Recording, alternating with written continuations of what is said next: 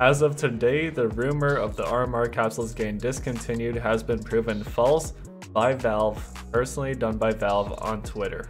Ocelot, who is the founder of G2, went on Reddit afterwards to make a statement about the situation, and he said that it was an honest mistake and they just acted on rumors from the community. G2 said that they offered to cover the refunds for these items. I don't know if it's been accepted or not, but they made the suggestion, so they're trying to own up to their mistake.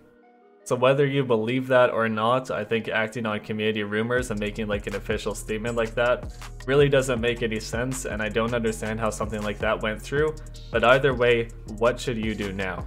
If you didn't buy RMR capsules off of this rumor, you have nothing to do. There's nothing to care about. All you need to know is that the capsules are still on the market and you may buy in the future, but as of right now, they are not getting discontinued. Now I do have to say, Godsent also came out with this post and they are getting no backlash right now, which is unfortunate because I feel like they played a bigger role in this than G2 even. Because when I saw Godsent come out with the info, I thought for sure it was a lock. Because now you have two teams doing it. You have two teams spreading this information, now there's actually confirmation. Now it's not just a mistake. So I'm surprised Godsent got out of this kind of free. Either way, I was able to put in my refund and I got a refund for most of my items. But not all. Valve made an exception for these items. If you put them in storage units or if you put them on the Steam market, you can take it off and they will still refund you. As long as the capsule hasn't been opened, you are okay. Now I had trouble getting my refunds the first time around. I was very early to it and I decided to get my refund right away. And what happened is they denied my refunds. And what I did is I took the items out of my storage unit and then I could get my refunds.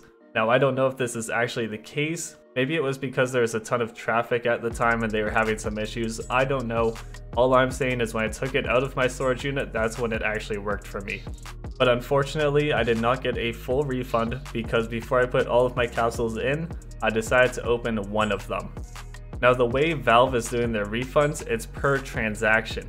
So you buy 20 capsules at a time, that is one whole transaction. So I opened one capsule of those 20 capsules. Now that transaction has been modified. So those other 19 capsules, you now can't refund.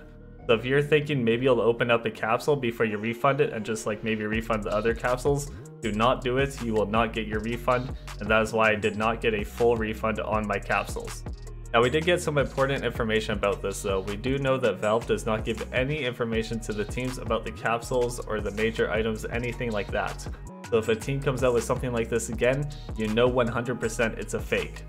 So we learned a little bit from this, and for most people they didn't get burned at all because they got their full refunds for their items.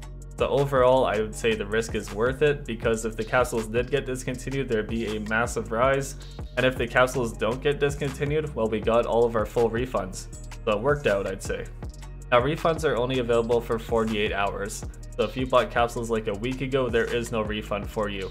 But with the recent information, if you bought the capsules, as long as you return within that 48-hour period, you can get your refund for the items.